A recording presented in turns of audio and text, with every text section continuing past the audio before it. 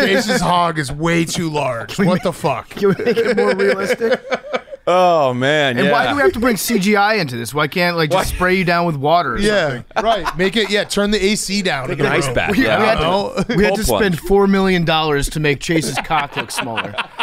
The best part is I love these stories because I always just think about like the dude that spent like years and years at like USC like filmmaking school. And his job is now to just make your dick smaller.